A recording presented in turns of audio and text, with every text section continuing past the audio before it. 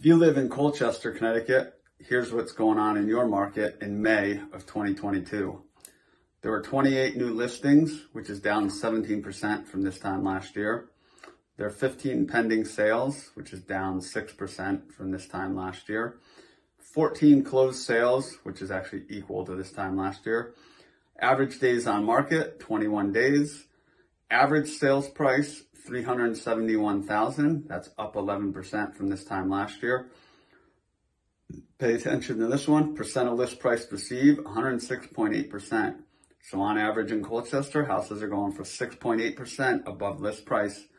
Trend that I am seeing is that even though interest rates are higher, even though inflation is up, the number of showings are down, but the buyers that are still going to showings are serious and are putting in very strong offers.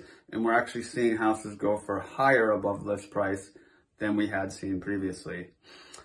Inventory of homes currently for sale in Colchester, 40. That's down 20% from this time last year.